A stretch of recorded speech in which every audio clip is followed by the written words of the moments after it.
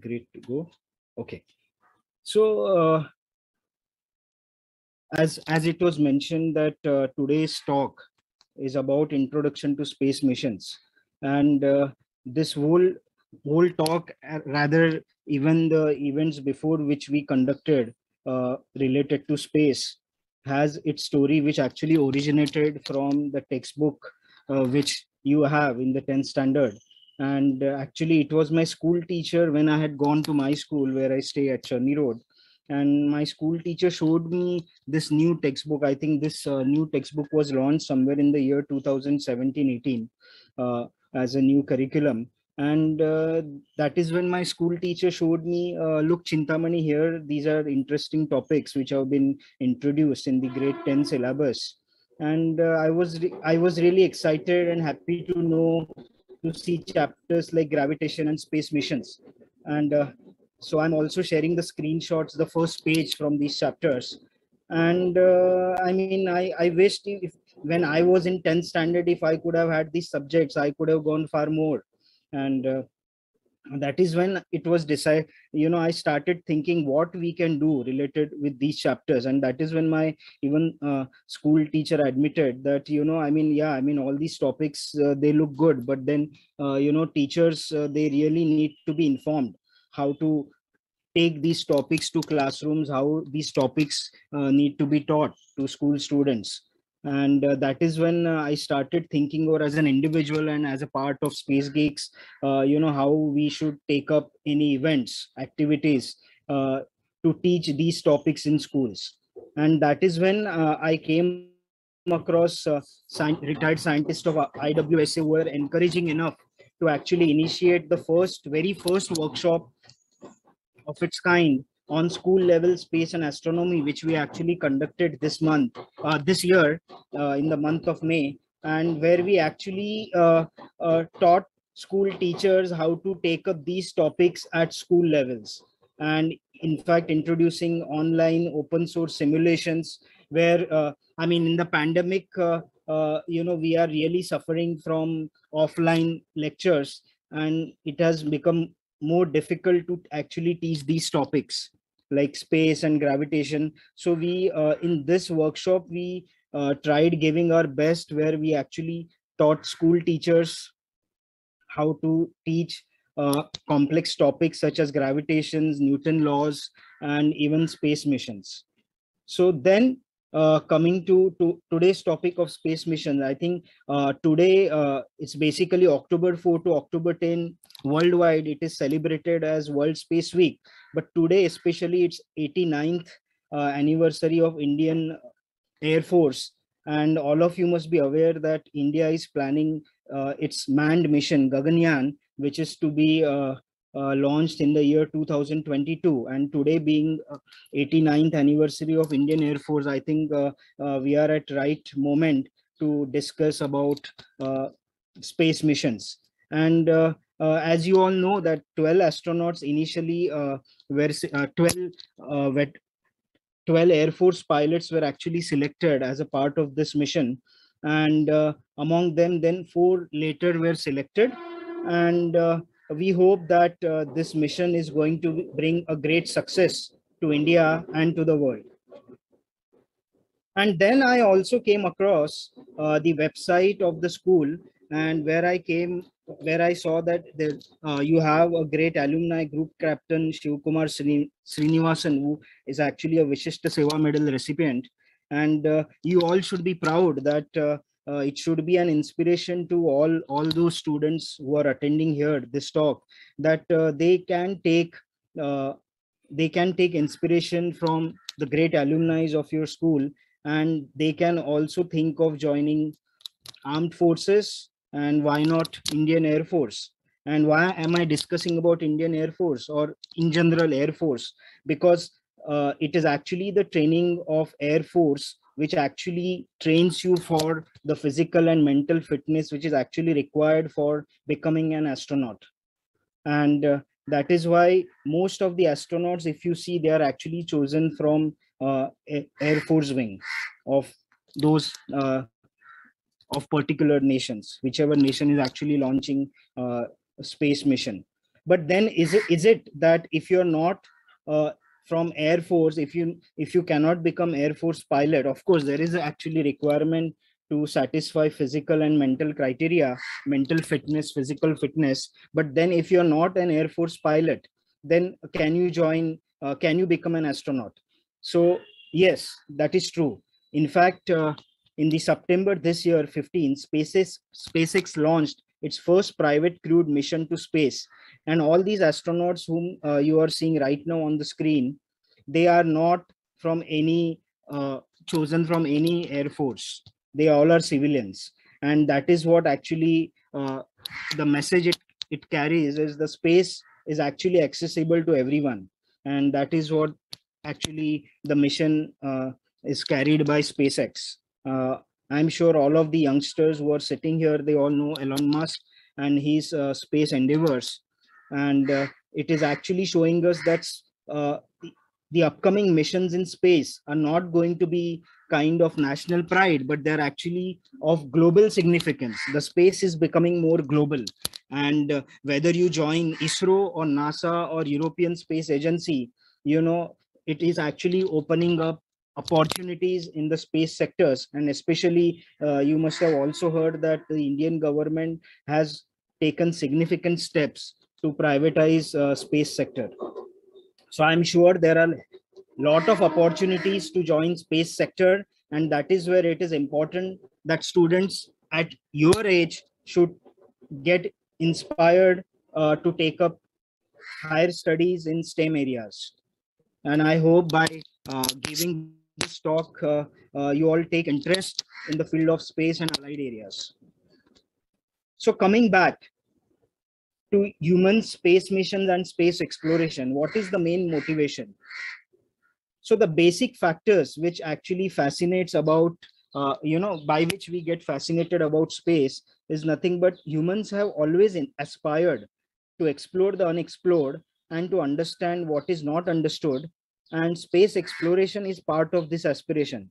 Imagine a caveman who is actually looking at the dark night sky, and I'm sure he must have also got inspired to think about what are these twinkling stars and how these stars are twinkling, what are the processes, what are these different patterns. And that is how astronomy actually emerged from the age of caveman.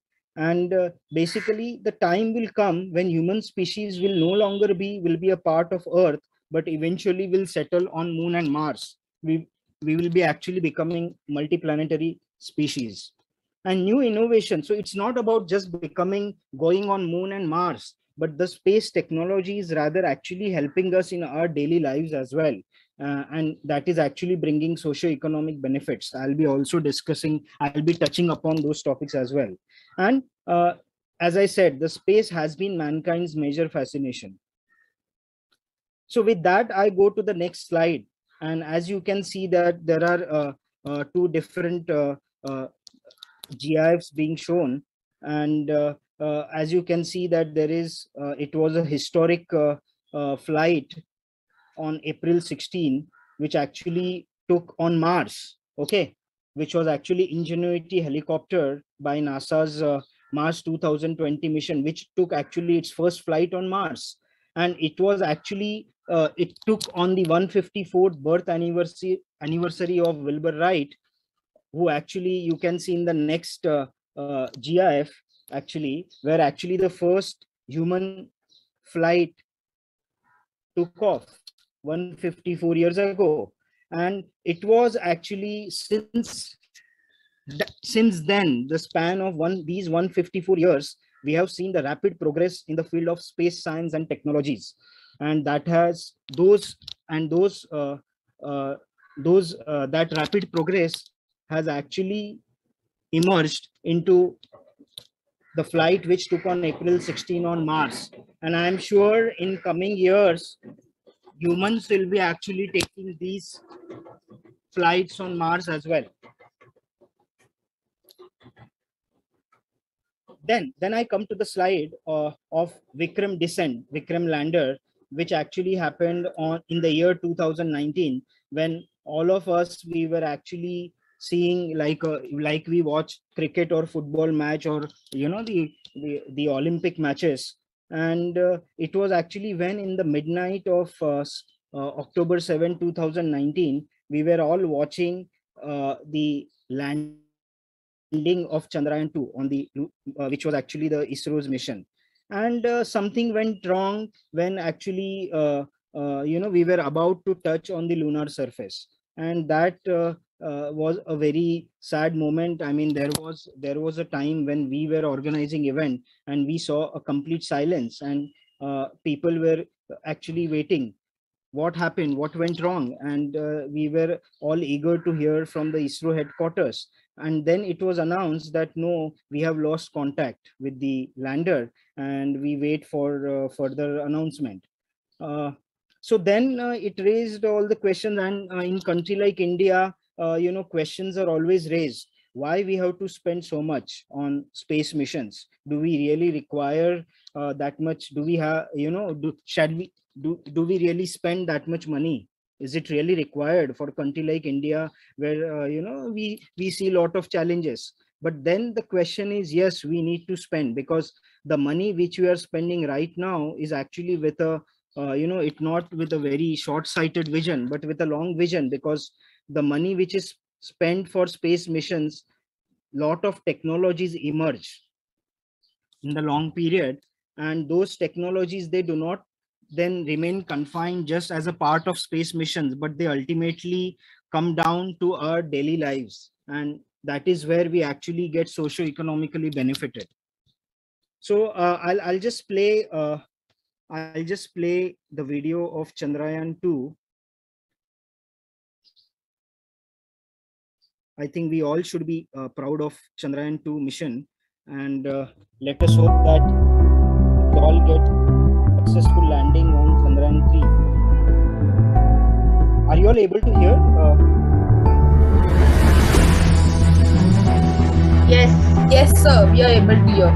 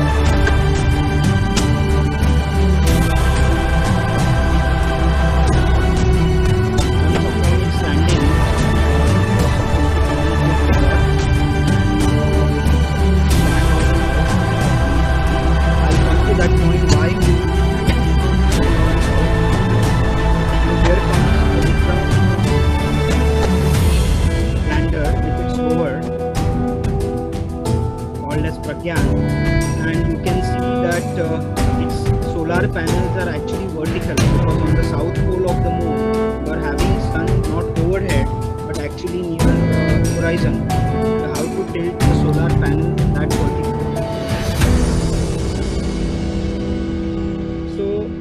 So let us pray that in Chandrayaan 3 we will successfully land on moon. So let me get back to the slide. Yeah, so as you can see, so this slide I have taken from European Space Mission, and as you all can see that this is actually a similar sequence.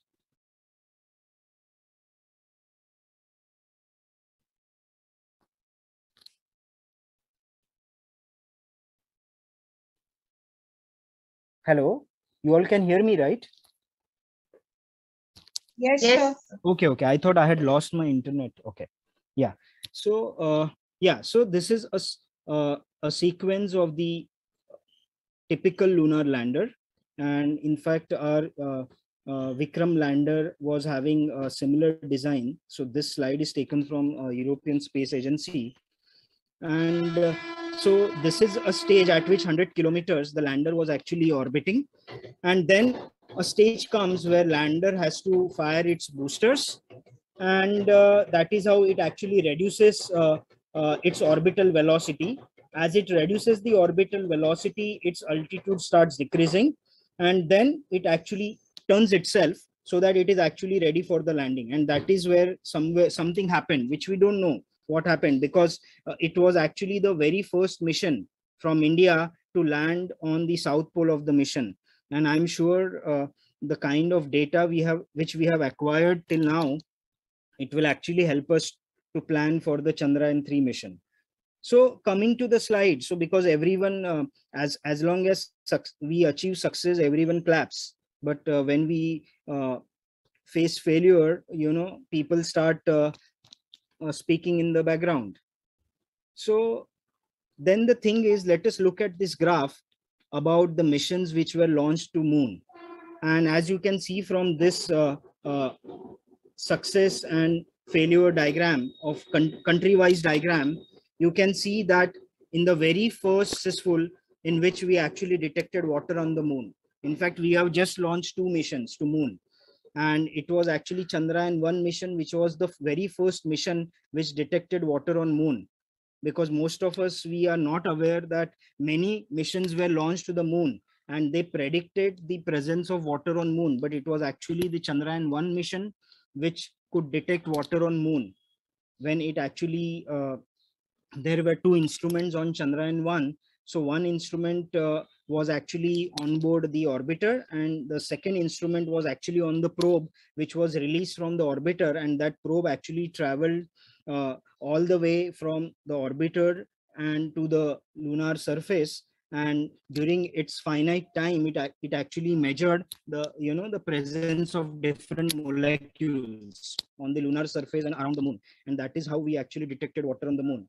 And there was the onboard instrument which was supplied by NASA, the mineralogical mapper, which also simultaneously detected the presence of water on moon.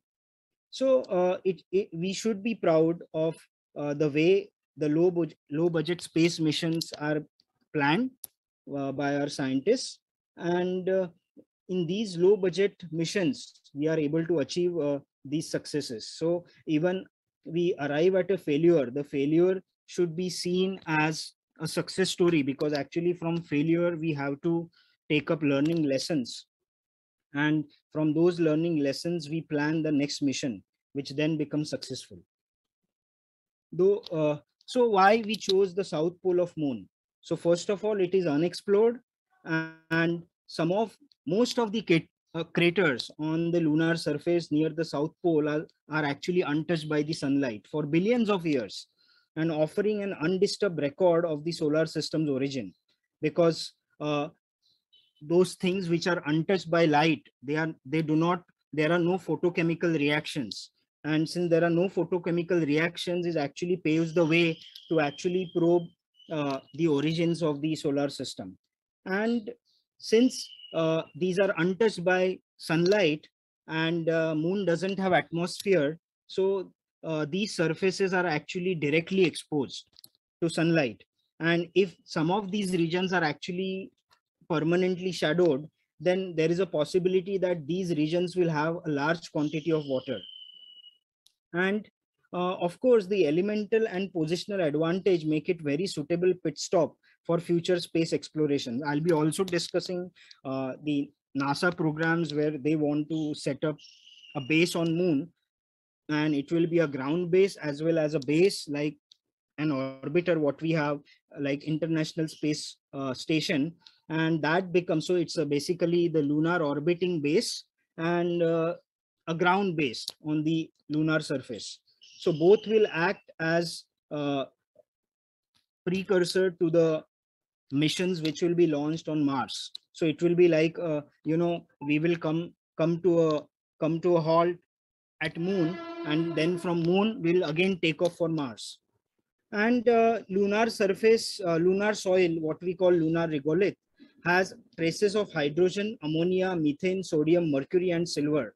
And that becomes very untapped source for essential resources.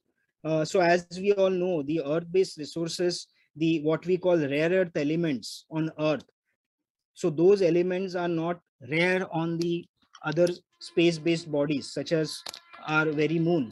And some of these rare earth elements are really important for industrial processes and industrial manufacturing. And that becomes very important to tap these sources, whether they are ground-based sources or space-based sources. In fact, one of the Google co-founders, I am aware, has actually formed a company to actually tap on these minerals which are very valuable for industrial processes, to actually extract them from asteroids. So in near future we'll have asteroid missions, which will, so you actually send a spacecraft, robotic spacecraft. That spacecraft lands on asteroid, and from asteroid it actually takes the important the massive samples, and these samples are then brought to Earth. Or maybe in future we have the lunar base. On the lunar base itself we'll able to extract the required minerals. So what was so special about Chandrayaan 2? So Chandrayaan 2 will be aided in achieving its mission by some of the India's most advanced engineering marvels. And we should be proud that most of the technology was actually invented in India. So in fact, the lander capable of soft landing on the lunar surface, and the whole algorithm, because during the landing sequence of the Vikram lander, it had actually the completely autonomous program, and the whole algorithm was actually completely developed by the India scientific community. And that rover was actually and the rover which was the Pragyan rover, it was actually capable of conducting in situ payload experiments. And then coming to the rocket which actually launched Chandrayaan 2, it was actually launched by Geosynchronous Satellite Launch Vehicle Mark 3, GSLV Mark 3, what we call. And the Indian media gave it a name as Bahubali, because of its huge size. And you can see its height is around 43 meters with a lift-off mass around 640 tons. And perhaps that is why it was called as Fat Boy by Telugu media, and also as Bahubali by Indian media. And it had three stages. It had a solid rocket boosters, and followed by a liquid stage, and then the upper stage which was actually cryogenic. Now you will wonder why we require a cryogenic stage. Can anybody answer? Does anybody know why we are requiring cryogenic stage? Anyone among students?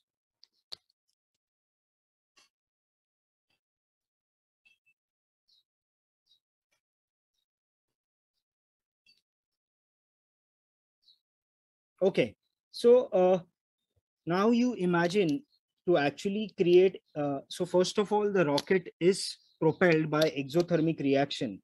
And to have exothermic chemical reaction, you need to have an oxidizer. Okay.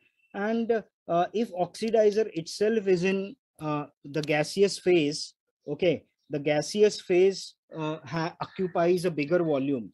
And due to the volume constraints, we cannot afford, okay, the cost wise also and the technology wise, we cannot afford to have a gaseous phase oxidizer. So it is very important to have the oxidizer in a liquid stage. So you have to so instead of compressing a gas, it is better to actually reduce its kinetic energy of molecules, and that is how you actually cool the gas. So when the you are cooling down the gas molecules reduce their kinetic energy, and they become there is actually a phase transformation to a liquid stage. And in fact, the cryogenic stage, that is why we use, because the oxidizer become is actually in the liquid form. And in the liquid form, you can actually store a large amount of oxidizer, which then used for the exothermic reaction to actually provide the required thrust when it is in the outer space. Because the cryogenic stage is not activated when we are actually near earth environment. It is only activated when we are in the outer environment. Okay, going to the next slide. So though we are not able to successfully land on moon during Chandrayaan 2, we have a successful orbiter from Chandrayaan 2 mission. And in fact, it is the highest resolution camera on board, which is operating at a 100-kilometer orbit, and it has started giving very high resolution images of the lunar surface. And it was immediately a tweet came from ISRO, in which ISRO said that the high orbit camera is now activated, and it is giving us high resolution images.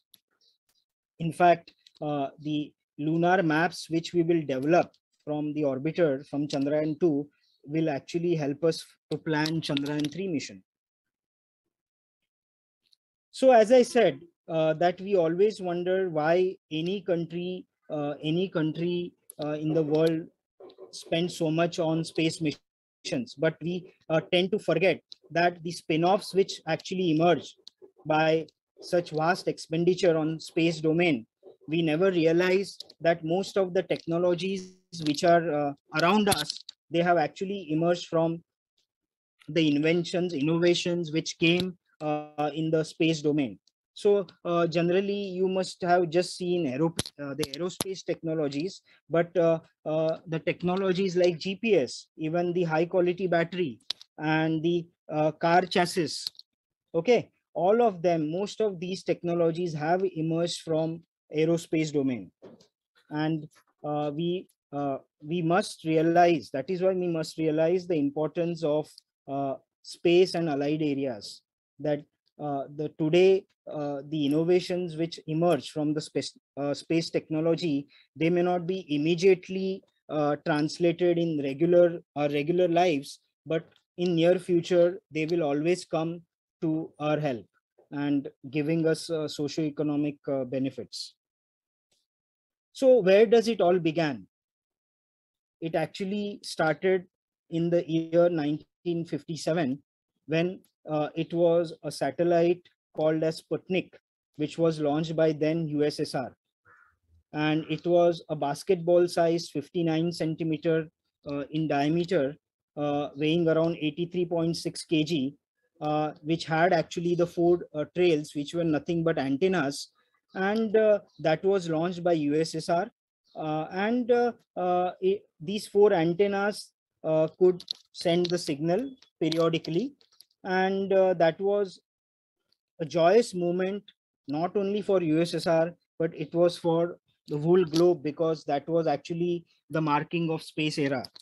And the satellite circled around every 90 minutes in elliptical orbit, and it had its altitude ranging from 228 to 947 kilometers, and it orbited around 57 days before burning up upon re-entry into the Earth atmosphere. Now, can anyone answer why it lost its orbit? Can anyone answer among school students? Because I want the session to be interactive rather than I'm speaking all the time. Can anyone answer? So if this satellite, it was deorbited, then why not today's satellite? Do they deorbit? Or if they don't deorbit, then what is the cause behind it? Can anyone answer among school students? So they might deorbit just because they have like rockets in them which stabilizes them, not deorbit. Sorry. So you think they don't deorbit once the satellite is at No, particular I'm altitude? saying that because they have like small rockets which adjust them accordingly. Yeah, so by small rockets, I mean they have onboard thrusters. You are right. So in today's satellites, we have onboard thrusters because though we are in outer space, there is something called as a radiation drag in space, and because of which the orbiting satellite, it loses its energy with time, and as it loses its energy in time, there is a total decrease in its total energy. As you must have learned in your textbook that your total energy is equal to kinetic energy plus potential energy. So if satellite is losing its kinetic energy, then the Earth's gravitational field becomes dominant, because of which then it start losing its orbit.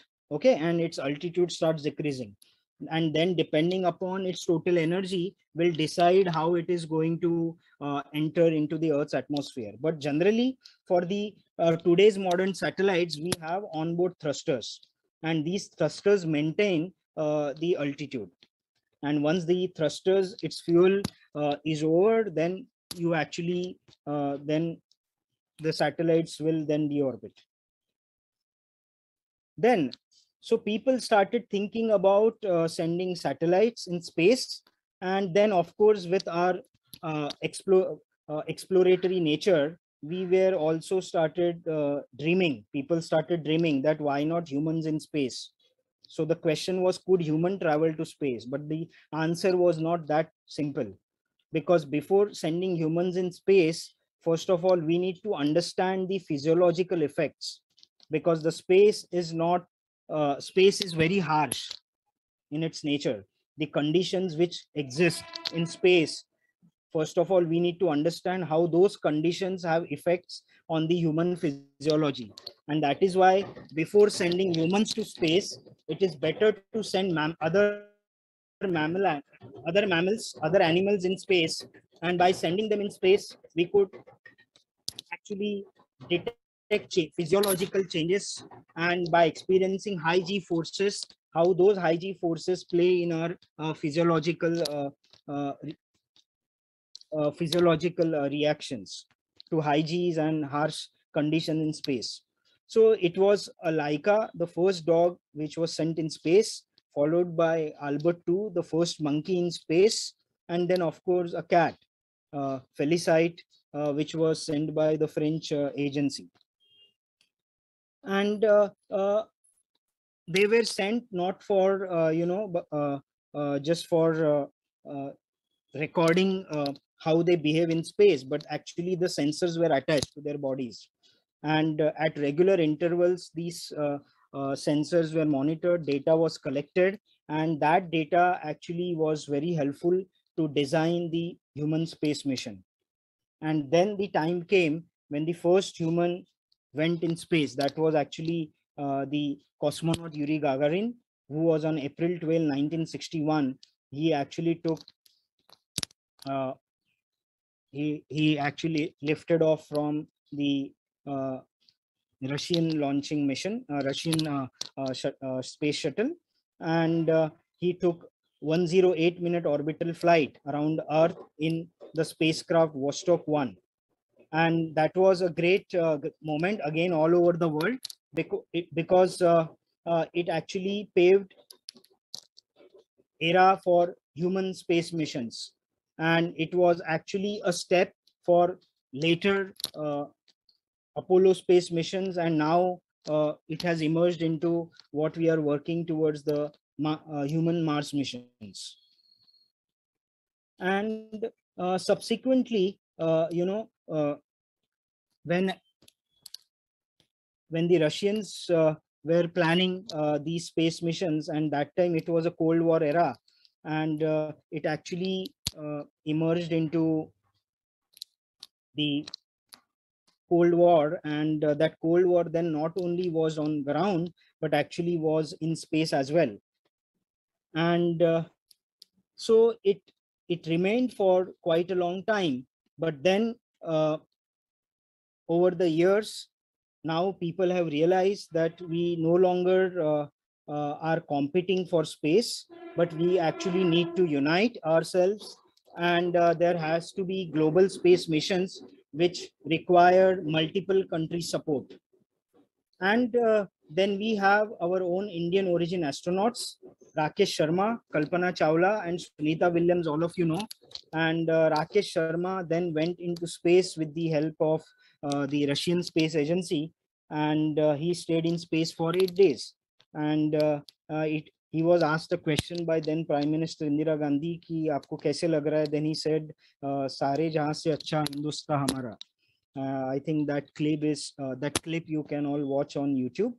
And then we had Kalpana Chawla, who was not coming from any armed forces, but then she did her aeronautical engineering from Punjab University, and then she went on doing masters, I think in International Space University, and then followed by her doctorate in University of Colorado. And she was in space for around 300 hours during her research mission. But then it was in the year 2003, it had the spacecraft actually suffered an accident, and we lost her. And then Sunita Williams, she traveled to, again, she's of Indian American origin, and she traveled in space station in the 2006, and she has worked for around 29 hours in the space station, and she created a record for staying for 192 days in space. So this was your information from textbook, but your textbook may not have the recent information, where in the year 2020 was most significant because we had 3 Mars missions. And it is not about just astronauts which are actually walking in space or staying in space station, but it is also actually about behind these space missions, the engineers and scientists who are significantly contributing to these space missions. So for NASA Mars 2020 mission, it was actually Dr. Swati Mohan, who is again Indian American aerospace engineer, and she was actually in charge of guidance and controls operation for the NASA Mars 2020 mission. And then coming to Dr. Anita Sengupta, she is also an aerospace engineer, and she was actually behind the Mars mission, which was Curiosity and Opportunity. And she had designed actually the supersonic parachute system that was actually designed for the Mars laboratory science Curiosity. And later on, she also designed the cold atom laboratory at the Jet Propulsion in Caltech. And it was actually to design the coldest experiment in International Space Station. And in fact, today, as a part of World Space Week, we are actually organizing her talk, where today at 8 p.m., the talk is preponed. At 8 p.m., she'll be onwards, she'll be talking about A Tale of Curiosity and Perseverance, Mission to Mars. So you all are welcome to join that talk. And then coming to the latest space mission, the astronauts who are being trained, then it is Colonel Rajachari from the United States Air Force, is again American test pilot and NASA astronaut, who is actually a graduate of the US Air Force Academy from MIT, and he's also a US Naval Test Pilots. He's coming from US Naval Test Pilot School, and he's also chosen as one of the astronauts who will be going in space for the NASA's Artemis mission, the next human missions. So earlier people took spacewalk, but now if we have to materialize our dreams of becoming multiplanetary species. So first of all, we should know how the near Earth environment works. And that is why actually people thought of launching Earth orbiting space stations. And all of you are aware of International Space Station. In fact, there are mobile apps you can download, and from these mobile apps you can see when International Space Station can be actually seen from your location. And this International Space Station orbiting around 400 kilometers and beyond is actually of the size of 4 football fields. And such a huge international space station, it was not possible that any one country could afford building it. So it was actually a multi-nation efforts which materialized in building different modules of International Space Station.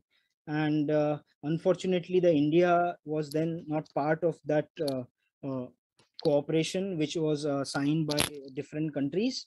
Uh, but I'm sure that the next global space missions we will have to contribute along with other nations.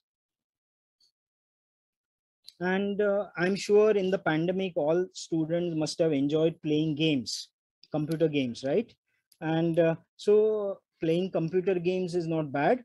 Of course, you have to play for, you don't have to waste your time playing computer games. But there are computer games which are education and space oriented. So I request all school students present here, in fact teachers can also play games. So I request all teachers also to go to this website, isssimspacex.com.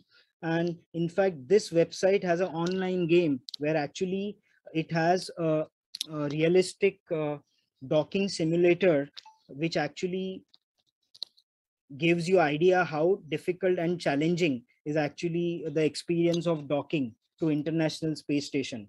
And this was actually developed by SpaceX when they were actually working on their SpaceX crew, which actually first time they had SpaceX crew which actually docked with International Space Station.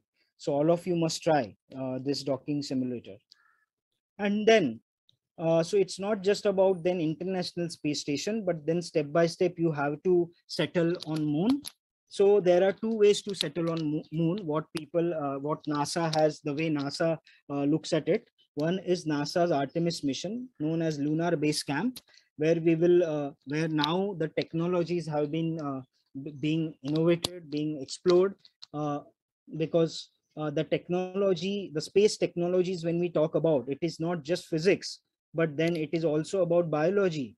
Okay, it is also about chemistry, it is also about life science, medicine.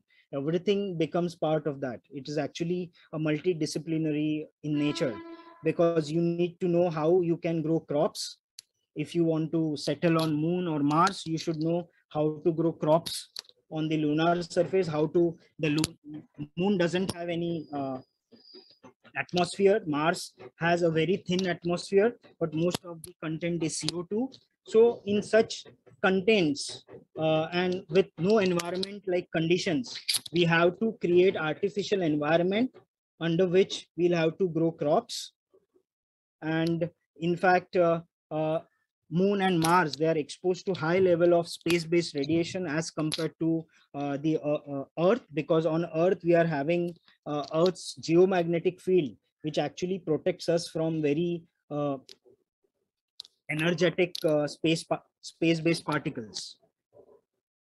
And then the second approach, as NASA Artemis mission, its document mentions, is actually a lunar gateway, where the lunar gateway will help us to communicate from.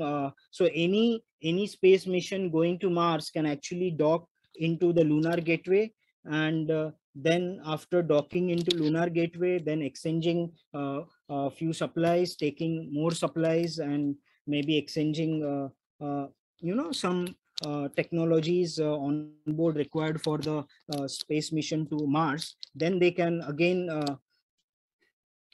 uh,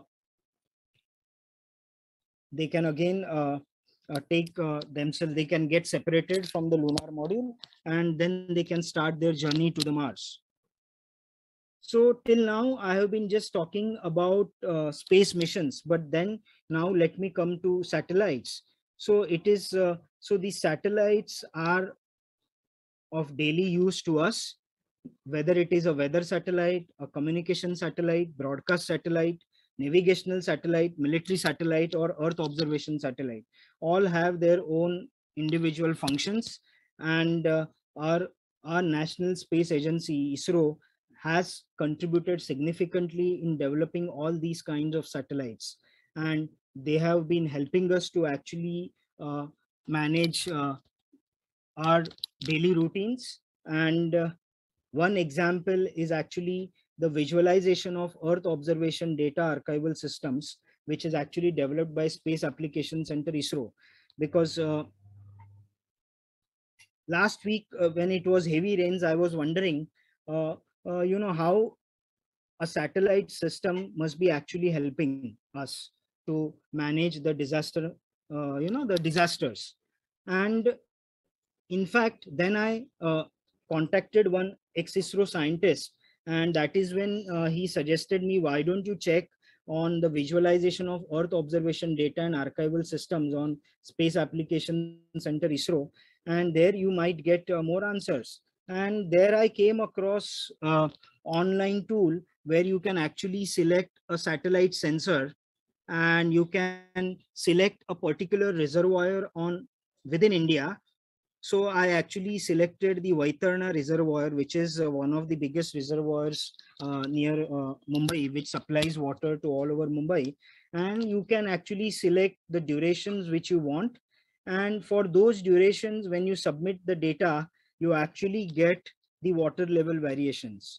So this is very uh, relevant applications for climatology, studying meteorology, atmospheric patterns, where you actually know how water levels are actually fluctuating over the years. And as you can see, from July 2008 to October 5, 2021, I could actually download the data, which is freely available. And you can actually study the water level variations. Of course, this data is right now available for the selected locations, but I am sure if somebody contacts ISRO, you can actually get the data for require with due permissions. You will get it for the required locations which you want to study. So, so the space technologies is not just about sending astronauts or interplanetary space missions, but through satellite and aerospace technologies, they are actually helping us in studying climate patterns, in weather forecasts, and through weather forecast and onboard satellite sensors, we can actually develop the geographical information systems, which actually help us in the management of the water resources and other useful resources, and that has been developed by ISRO. So one of the onboard sensor, the Jason 3, is actually the US satellite, and that US satellite has onboard sensors through which through microwave radiometer, it actually measures the water vapor. And as you know, if you are having a water reservoir, ocean, or river, then in the vicinity of those water resources, there will be more water vapor. And since the microwaves have some absorption near for the water molecule, so you can actually get the surface maps of these water bodies. And that is how we are actually able to monitor the water content, because more water vapor you will have, there will be more absorption near in that particular area where you are actually observing, you're monitoring a water reservoir. And then if you're talking about ISRO has a Saral sensor, Saral satellite, which was actually meant for studying climatology and weather.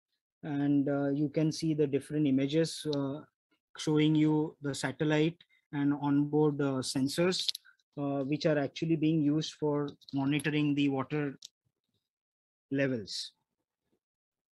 So as you have been discussing about satellites, what kind of when it comes to satellite.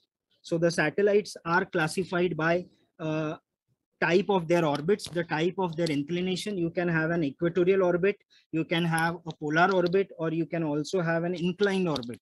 And by shape, either you can have a circular orbit, or you can also have an elliptical orbit. And by altitude, you can have low Earth orbit satellite, you can have a medium Earth orbit satellite, or you can have a geostationary orbit. Because geostationary orbit, it will have, that satellite will not appear to be moving, but it will always appear to be stationary, because uh, its period of revolution is same as the Earth's rotation. So you will not able to distinguish that satellite from a star unless you have the available application, mobile based or web based, which actually tells you the location of a satellite, and then you know that it's not a star but a geostationary satellite.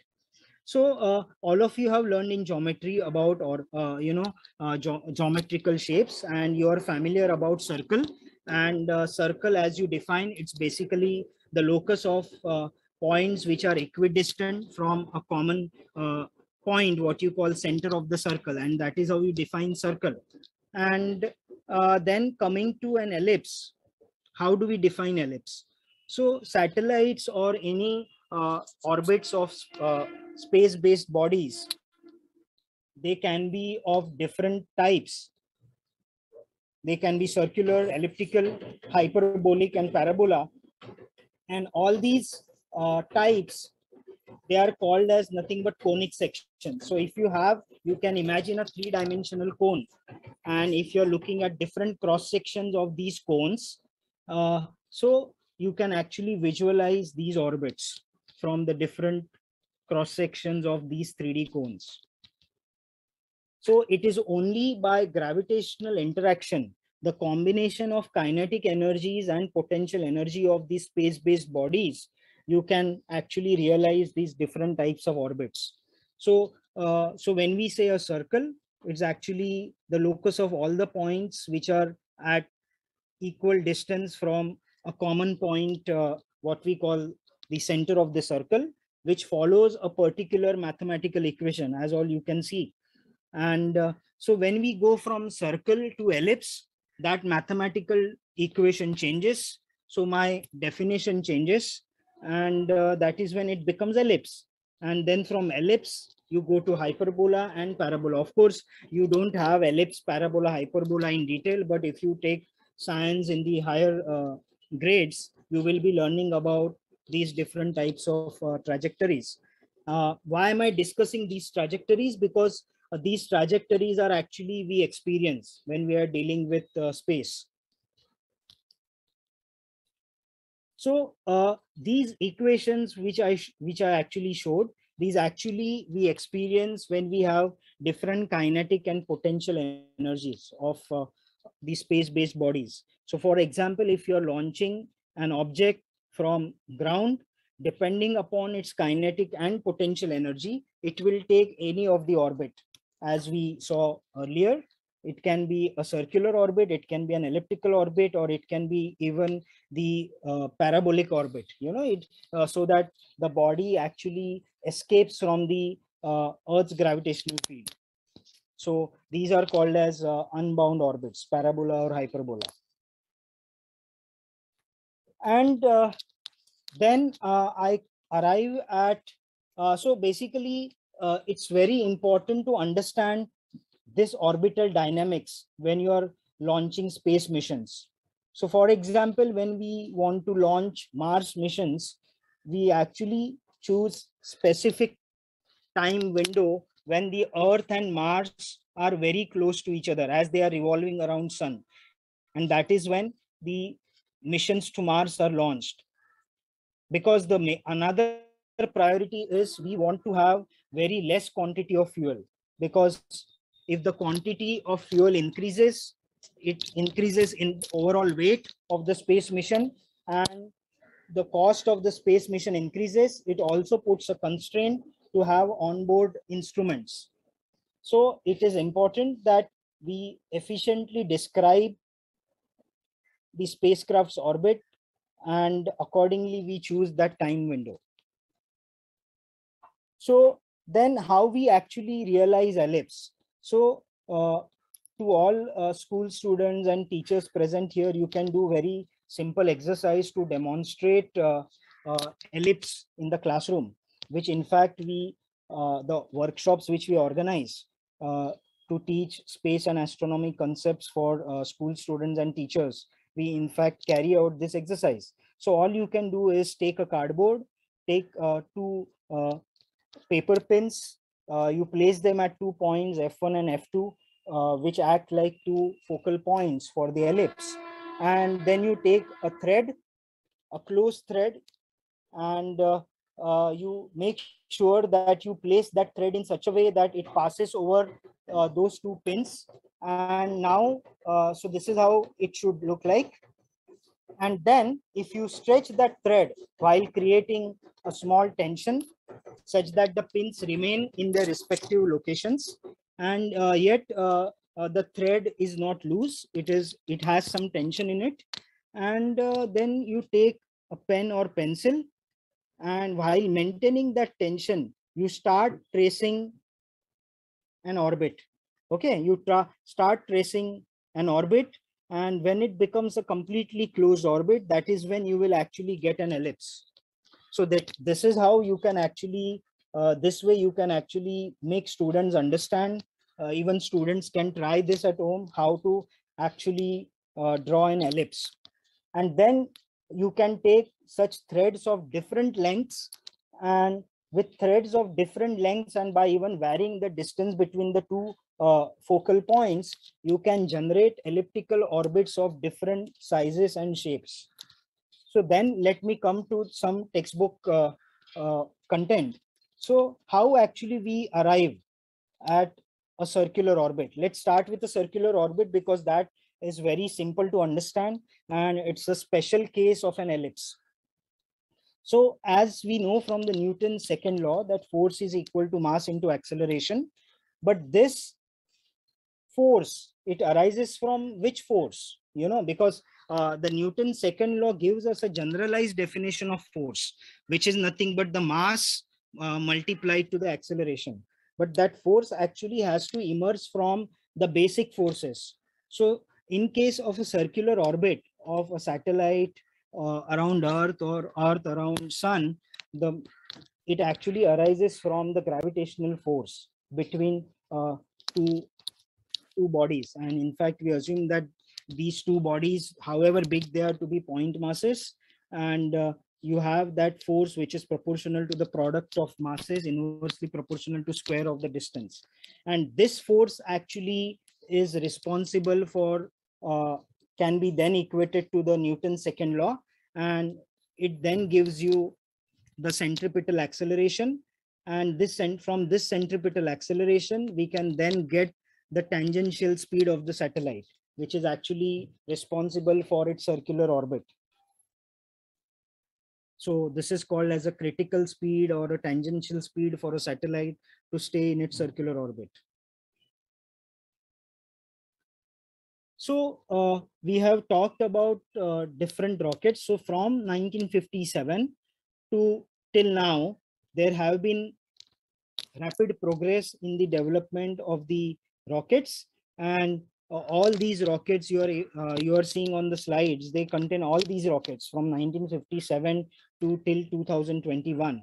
And as you can see, the highlighted rockets in the third row and the fourth row, those are actually the Indian rockets developed by the Indian by ISRO. And one of them is GSLV Mach 3, which is the fat boy, what we call, or the Bahubali. And the other one is PSLV. And before PSLV, we also had another rocket. So there were different versions of PSLV. And what you see in the last row, what you have is the largest rocket being built by the Elon Musk, who is actually working on the multi-planetary missions. And it will be soon you will see that the humans will be traveling in such big rockets. So coming to the history of the Indian space rockets, we had very first rocket, which was actually with just 40 kg and 17 tons, which was launched in the year 1980 by by ISRO, followed by ASLV. Then we had PSLV, and in fact, PSLV has become a major platform to launch all the commercial satellites into orbits, and it has contributed to the revenue. And then we have GSLV Mark II, Mark II, and Mark III, and it was Mark III through which Chandrayaan 2 was launched. And so coming to the origin of Indian Space Research Organization, the whole origin, the way we started, it was in a very humble way. In fact, it was the vision of Dr. Vikram Sarabhai and Dr. Homi Bhabha. They are actually the architect of the Indian space program, and they realized that the country like India should take steps in the space domain. And it was then they realized that on 21st November 1963, the history was created at a small coastal village of Tumba in Thiruvananthapuram, and it was very humble beginning for all of us, and we all should be proud of that.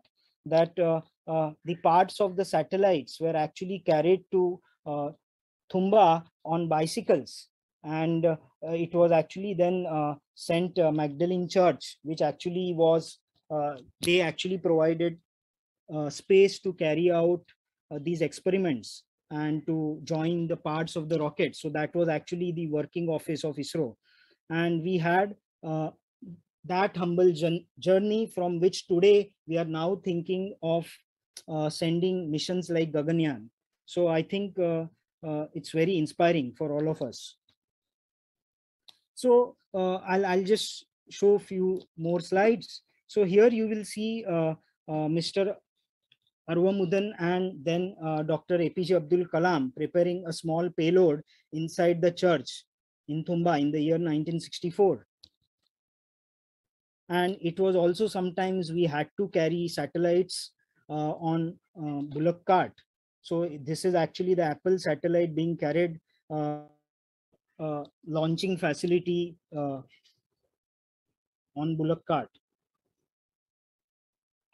And then we have the top technology demonstration missions, such as reusable launch vehicle, because we know that sending any space mission, you need to have you have to build a rocket, and if that rocket is not reusable, you have to build the rocket again and again. So the concept of reusability come into the picture, and that is how people started think about the reusable launch vehicle, which can be used for actually sending astronauts, or even people are now thinking of launching satellites from such reusable launch vehicles. So it was on May 23, 2016, ISRO actually demonstrated the reusable launch vehicle technology.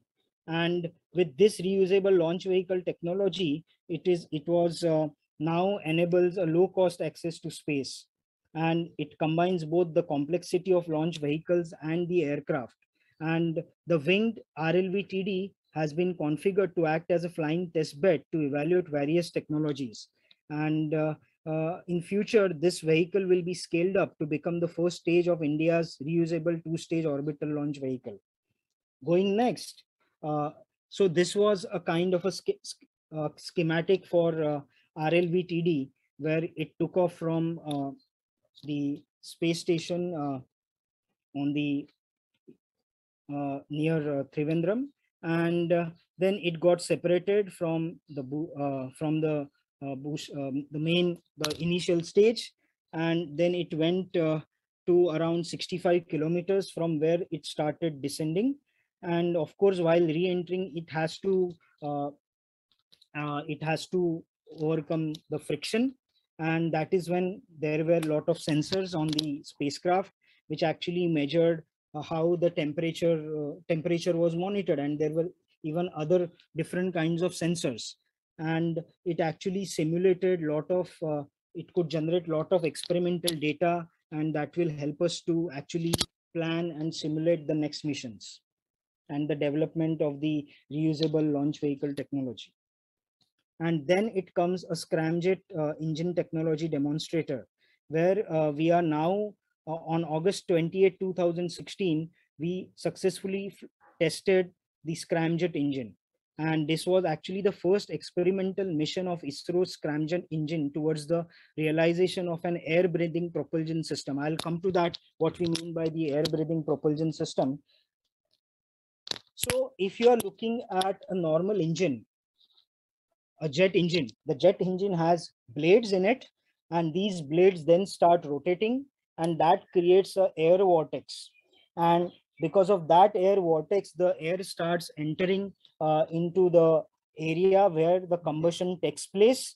And you have a fuel and oxidizer, and then due to exothermic reaction you have an exhaust.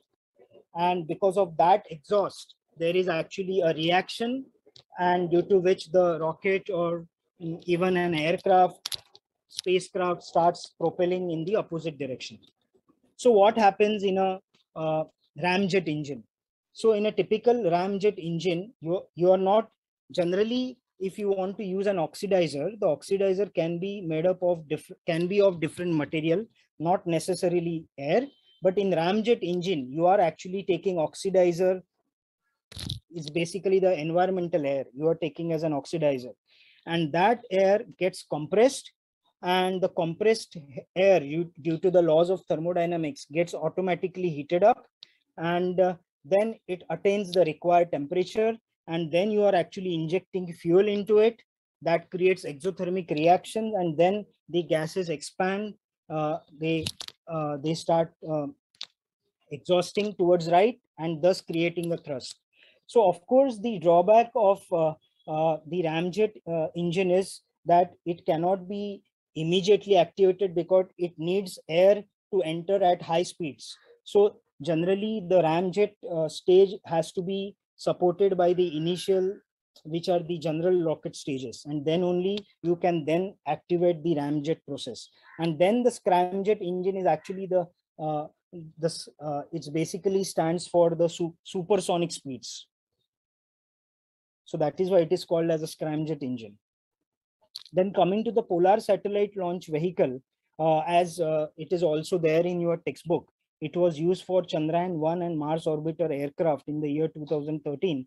And as of now, since it's uh, it's actually it was launched in the year 1994. Since then we had total 53 consecutive successful missions of PSLV. So it has proved to be a major revenue generation for launching our satellites of our own country and other countries. So let us look at different stages of PSLV. So starting from the bottom, you are having strap-on boosters, and these strap-on boosters have 6 HTBP based solid trap on motors. This is basically 6 boosters which later get separated, and then followed by a PS1 stage where it provides the launcher for high thrust and is required for the liftoff. And again, it has a solid rocket booster that contains 138 tons of HTBP. So it's basically the solid state.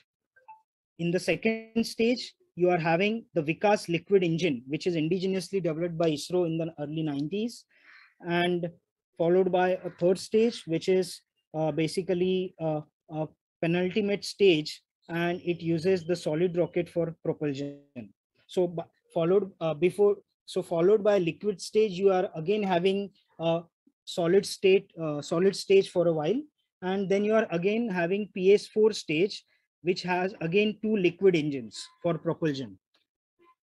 And PS4 is actually responsible for correction injection of PSLV payloads, because now on the top of PS4 there are actually payloads, satellites of different many multiple satellites, or big satellite is sitting, and now you have to make fine corrections to actually launch these satellites into their respective orbits. So the PS4 stage actually has these final corrections while actually launching all these payloads, which are actually in the topmost area. So coming to the working principle of a rocket. So in general, the rocket will have a fuel, and that fuel gets mixed with the oxidizer, and then there comes a combustion chamber in which the exothermic reaction occurs, and as a result of which there are exhaust gases which then come out through the nozzle, and that is how they create a thrust.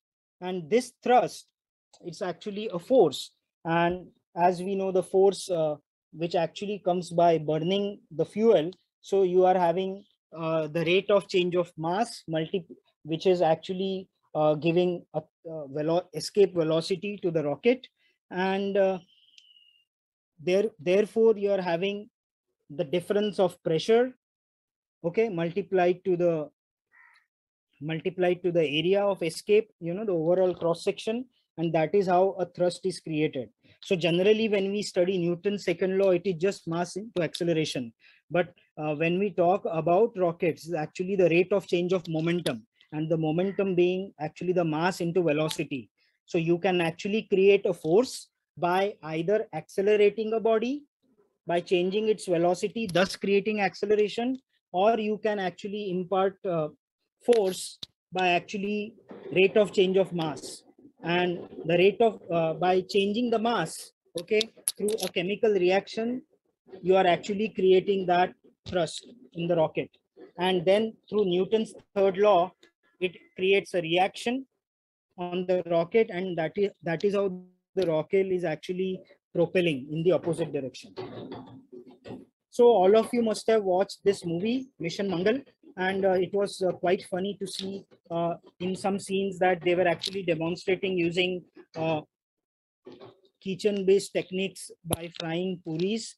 But there was some kind of uh, principle to be shown to masses.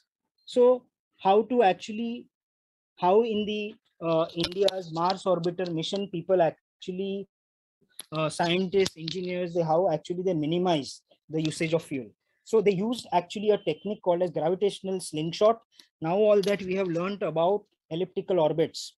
So these elliptical orbits, their overall size is actually increased in the step-by-step manner. So when the spacecraft is actually closest to the Earth, okay, that is only when the thrusters are fired, which results in increasing the kinetic energy of the spacecraft. And now there is increase in kinetic energy, so you have increase in the total energy, and that results in the increasing its orbit. So you are only firing the rockets, okay, when it is at closest point to Earth, when the satellite has spacecraft or a satellite is having the maximum velocity, because that we have studied in the Kepler's laws. You have that in the chapter of gravitation, that Kepler's laws tell us that any body revolving in an elliptical orbit, it will have the higher velocity when it is closer to the object which is responsible for the elliptic gravitational force and resulting into an elliptical orbit. So as it goes away from that object, its velocity decreases. So that is when the spacecraft is closest to Earth, when it already bears highest kinetic energy. At that point, you are again firing the thrusters, so you are increasing its kinetic energy, and as a result, you are increasing the ellipse, the size of the ellipse step by step. And then there comes a point when you are firing the spacecraft for firing the thrusters for a last point in the vicinity of Earth, and then it actually has a transfer orbit when it leaves the Earth's gravitational field, and it starts working for the lunar transfer orbit, and then therefore it enters into the lunar's orbit that we have already seen in the video. So similarly, so the gravitational slingshot technique is not so new. It was also tried for the Cassini interplanetary mission, where when the Cassini spacecraft was launched in the year year 1999. Uh, so it then had its circular orbit, and when it had a circular orbit, there was a point when it came near to the Venus, and because of the Venus, the satellite's kinetic energy was increased, which actually helped us, which actually helped the Cassini spacecraft to increase its size. And that is how, when again it came near to Venus, its kinetic energy was further increased, which due to which then the swing by was achieved such that it could enter into the transfer orbit, and that transfer orbit later then it intersected with the orbit of Saturn. So we have seen, I spoke about Chandrayaan 1, I spoke about rockets. Let us go back to some special spacecrafts. So Voyager spacecrafts, okay? And this is how the spacecraft looks. And in fact, the Voyager spacecrafts are the only spacecrafts who have actually gone beyond our solar system. And they are right now the farthest spacecrafts. Both were, these are like twin spacecrafts, both were launched, I think, by a difference of 15 to 20 days, and both have almost passed a stage. I think Voyager 1 has completely passed the stage of the it is beyond the sun's influence actually, and I'll explain what do you mean by that. So in fact, all of us are continuously subjected to the energetic charged particles from space, and most of these charged particles are coming from sun is continuously emitting these charged particles apart from the usual electromagnetic radiation. So what we actually call this as solar wind, and these are highly energetic charged particles. So sun has its own sphere of influence, which is actually covering the whole solar system, and you can imagine it like a balloon. And then beyond that balloon, you are having actually the energetic charged particles and radiation which is coming from the interstellar space. And there is actually a boundary at which these both flows, they actually cancel out each other, they both flows match, and that is what we call as an heliopause. And inside this heliopause we are having these different regions. Now why am I discussing these different regions? Because you can you know that the it's not just the planets which are revolving around the sun, but the whole solar system itself is actually revolving around the galactic center. So you can visualize that this whole bubble with the whole heliopause and the interacting interstellar wind, they are actually, this whole system is actually revolving around the galactic center.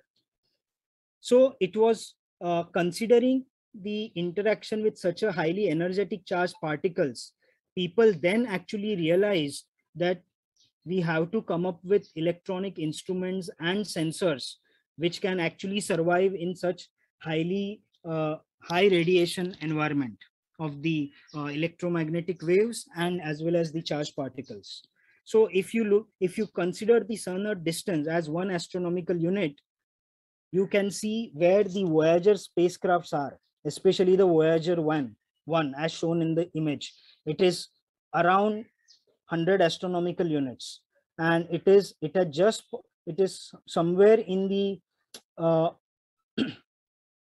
neighborhood of heliopause, where actually the sun's environment and the interstellar environment, they actually meet. And it is going to be very interesting, the kind of data it records. And you must be amazed to know that the spacecrafts are still working. They were launched in the year 1977 and they are still working. So imagine how people had then envisioned the kind of electronics and other material science technologies, communication technologies were then explored, and they are still working. So if I have to look at the top or bottom view, this is how Voyager 1 and Voyager 2 will look like. So if I consider the solar system like a plane, the Voyager 1 has gone above the plane and Voyager 1 has gone opposite to below that plane. And there is something very interesting about the Voyager spacecrafts, that these spacecrafts are actually carrying unique CDs. So these CDs are like the old recording CDs on which people used to listen to music. And so what is so significant about these CDs? So these CDs are actually carrying a vital information about the life on Earth. So for example, so since Voyager 1, Voyager 2 have gone so far, and we expect them to work as they travel in interstellar space. But there might be a situation when we actually may lose contact with this Voyager 1 and Voyager 2.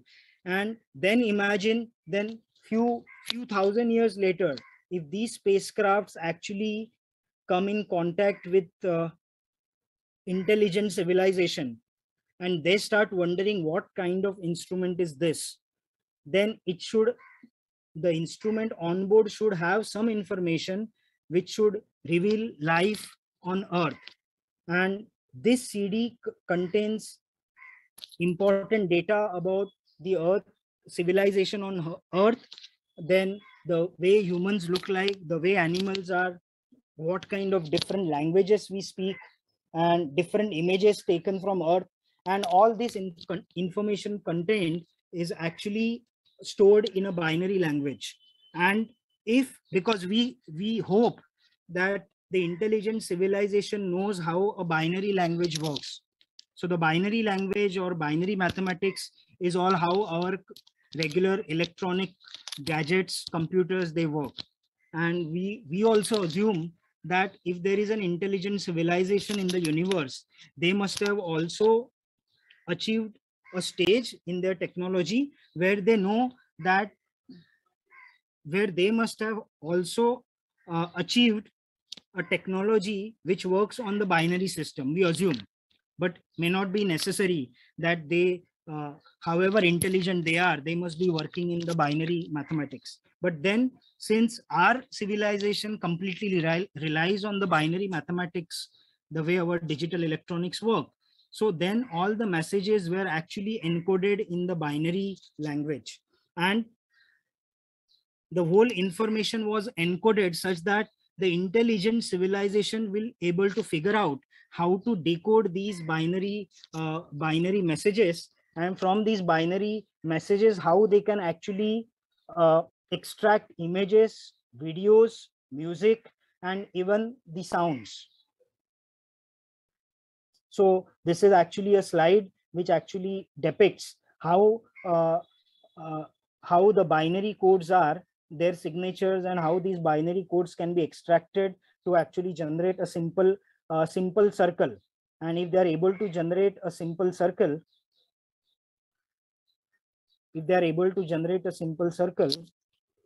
am I audible? Yes, Sir. sir. Yes, Okay, sir. yeah, I hope you all are not bored, but I'm about to finish. Yeah, No, sir. yeah. It's very So interesting. yeah, so this CD contains information about how to extract these binary codes, and from these binary codes how we can extract a simple circle. So intelligent civilization, if they know how to extract this simple circle, then probably they know how to even extract a video which is actually stored in the form of binary messages, or even a sound clips or songs which are actually stored in the form of binary messages. And this whole CD actually also gives information how, in which direction they should start decoding this binary message. So they should start from the outermost circle to the innermost circle. Even that information is given. Even the CD contains the information about how humans look like, a, a male and female, how they look like, because the intelligent civilization, they may not have physiological structures like us on Earth. So even that information is necessary. And even the information in the form of images, which are again encoded in the form of binary codes, around, I think, 117 images are actually stored in the form of binary messages. So these images contain information about how humans eat, okay, how they smile, and even some important locations such as Taj Mahal is actually, that image is actually stored in the form of binary message. The image of Newton's famous book Principia Mathematica is also stored. The image of the satellite image of Earth containing information about Earth's composition, okay, and a relative composition of gases is also stored in the form of binary messages.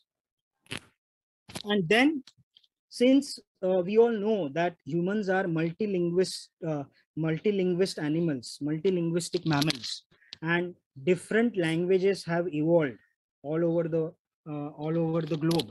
So it was also decided by then Carl Sagan, who was famous astrophysicist and the science enthusiast, and he was famous as for his science outreach.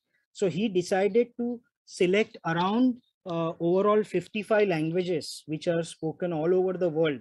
And you know that India is a multilinguistic country, so many Indian languages were chosen, among which you can see in these 55 languages there is Gujarati, there is Hindi, then you can see there is Kannada, there is Marathi, then there is Oriya, then there is Punjabi, Rajasthani, then there is Telugu and Urdu.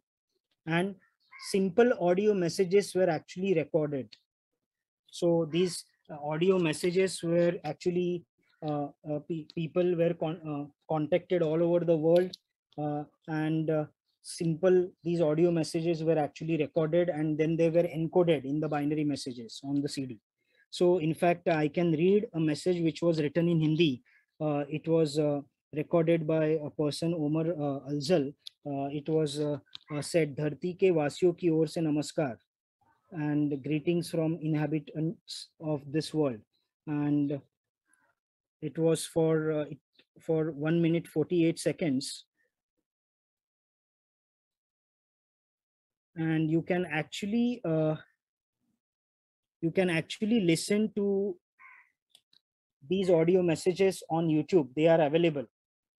And in Marathi it was written, "नमस्कार, या पृथ्वीतील लोक तुम्हाला त्यांचे शुभविचार पाठवतात आणि त्यांची इच्छा आहे की तुम्ही या जन्मी धन्य व्हा." So what it means in English: greetings, the people of the earth send their good wishes and hope you find good fortune in this life. So if at all intelligent civilization comes across these messages, they know how to decode binary messages, and they will start understanding the languages which have evolved on Earth. And again, there is an Indian connection. So apart from these audio messages, Carl Sagan also decided that let us have different kind of musics which has evolved in different parts of the globe. And from India, there was Indian classical song known as Jat Kaha Ho, is in traditional Indian classical music, which was sung by Kesarbai Kerkar. It was actually in 1953 she had recorded this. That song also is contained in this CD for 3 minutes 30 seconds. So again, there is a YouTube link which I have shared on the slide. You can go to this YouTube link and you can listen to this song. And this CD was actually placed on one of the sides of this Voyager satellite. And if it is captured by intelligent civilization, they will have their own tools to understand the patterns, and by understanding the patterns they can actually, we hope that they will able to decode these patterns.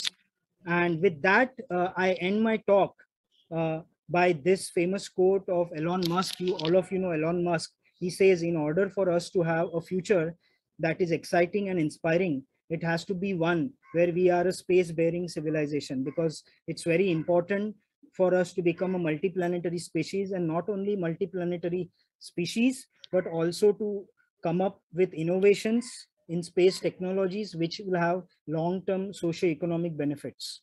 And with that, I conclude my talk. Thank you.